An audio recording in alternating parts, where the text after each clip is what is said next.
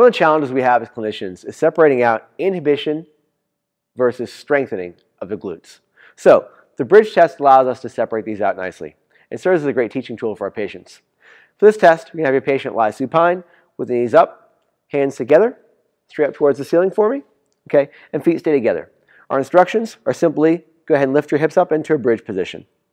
Great. What do you feel working? Glutes and core. Great. So we should see folks activate properly through the hips. We started off in a neutral lumbar spine. The only thing we changed was our hip orientation. So we want that motion to come from the glutes.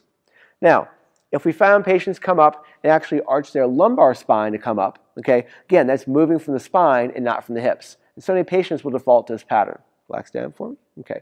So step 2 is to make sure that we can actually keep rotational hip stabilization from the right muscles. So step 2 is going to be a little glass of hot chocolate, pretty darn hot, place right in the belly button. When you're trying to keep that glass of hot chocolate nice and still, take one leg up off the table for me. Okay. What do we feel working? Core and hamstring. Okay.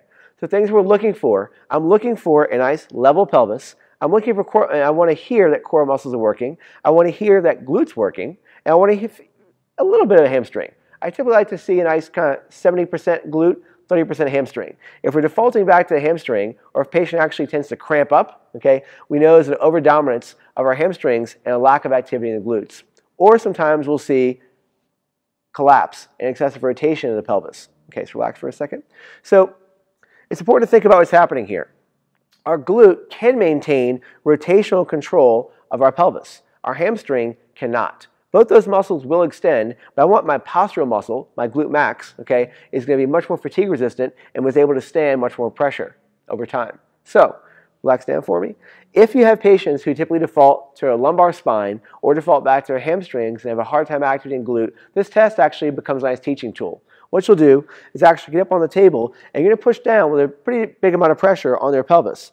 And the reasoning is they can't arch their lumbar spine into your entire body weight. There's not a single muscle in our lumbar spine that actually connects to our hips. So if I provide pressure here, go ahead and bridge up for me.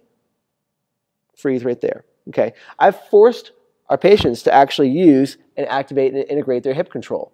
So it's a nice teaching tool. Come on down for me. Okay. If your patients have a hard time, go ahead and engage your glute. Pretend you have a quarter in your butt cheeks. Okay. And now bridge up in that same manner. Good. And come on down. And again, engage and back up. So this becomes a nice teaching tool to our patients. It helps them feel that proper activation. So many folks are typically just used to overactivating the lumbar spine, overactivating the hamstrings, and learning to activate the glutes properly is critical. After you have good activation and they actually sense I can use my glute, then we can progress on to strengthening exercises. If you take a patient with inhibition or lack of ability to tap into their glutes straight into strengthening exercises, I can guarantee you're going to default back to the old habits that we're trying to clean up.